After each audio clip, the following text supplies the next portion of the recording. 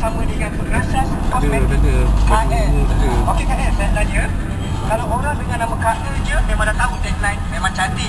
Kalau dengar tagline memang cantik je dah boleh terbayang KL. Cuba KL share macam mana boleh tercetusnya tagline KL. Oh, okey. Okey, thank you. Ni sebenarnya kan spontan sebenarnya. KL ni kita dalam pasaran 2018. Baju purple tu lah. Memang tak ada tagline. Tengah mencari-cari apa nak guna tagline ni. Okey, idea ni sebenarnya daripada feedback customer kita. Purple lah tu. Dia beli skincare, dia beli produk. Dia tanya lah, akak pakai okey tak? Oh, thank you Dek. Memang menjadikan akak cantik lah kulit akak sekarang. So, banyak customer, Dek, thank you Dek menjadi dengan akak. Cantik kulit akak sekarang. So, memang menjadi dengan akak cantik kulit akak sekarang. Jadi, kita pun combinekan dia bagi nampak macam short tapi macam band. Memang cantik. Kita ambil depan sini, kita ambil depan belakang kat sini. So, jadilah idea dia memang cantik. Bukan KL memang cantik. Feedback customer sebenarnya. Wah, tu dengar tu guys. Okey, KL. Kami difahamkan KL. Buat baju. Anak yang ketiga. Ada anak ketiga lah. Okey. Betul ke KL? Kami KL ni anak dari ketiga. Nama dia nama dia bila tahu KL 40 tahun. Tapi kulit KL memang sangat wow. Cuba share sikit apa rahsia perniagaan kulit KL supaya always nampak cantik dan sihat. Okay. I hope husband I tak dengar lah yang tengah queue tu. Okay.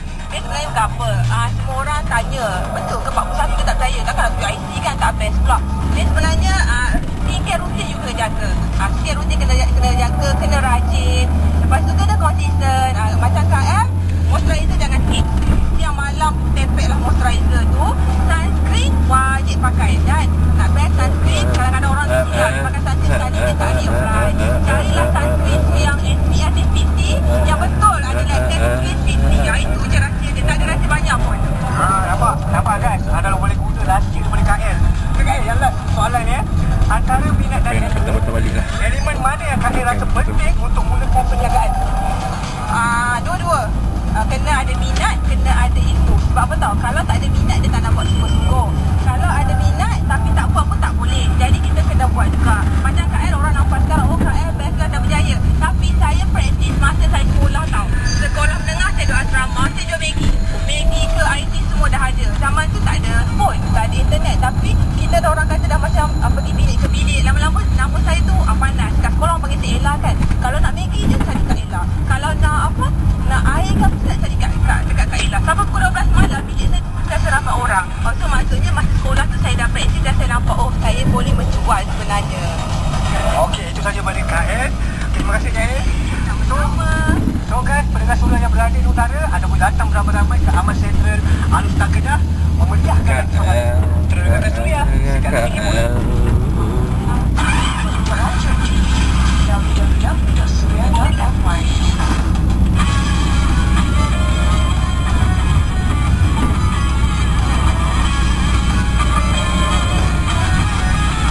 Tak ingat hijau.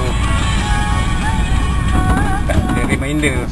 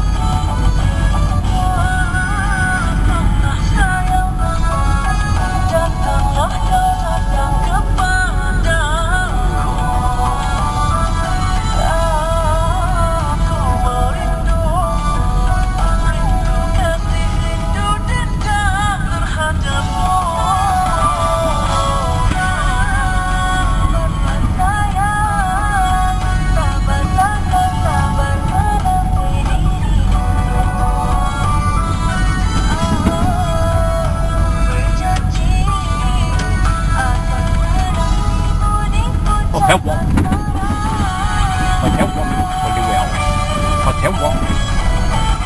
Hotel walk. Dari jalan.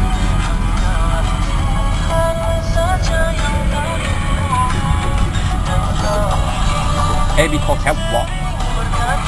Every hotel walk. Every hotel walk. Every hotel walk. Every hotel walk.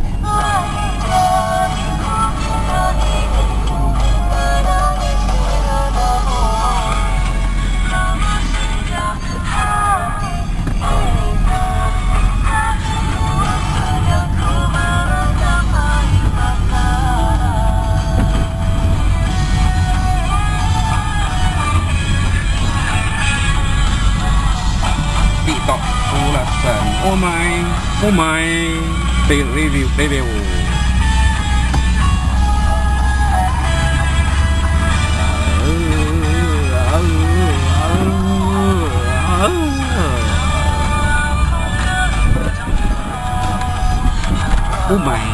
Umai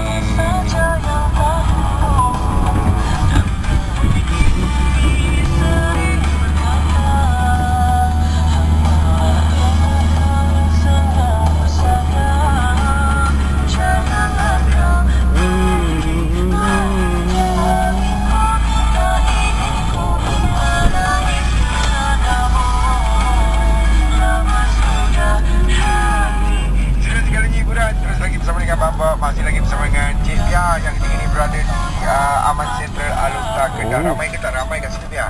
Ya Allah, kita ni nombor 1 di hati pendengar. Nombor 1?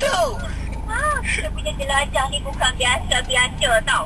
Macam kami buat refer pun bang. Punya ya Allah penuh bang. Baru reser lah. Ya. Pula tengok tiba-tiba dalam Instagram hang tu tiba-tiba ada sesuatu buatan petang. Apa Sushi. Katanya sampai tertumpah-tumpah kau halaksa. Oh, itu guys dah pentas. Tepi pentas. Oh, iya ke? Tadi kau nyanyi lagu apa tadi feminin? Nyanyilah sikit nak dengar.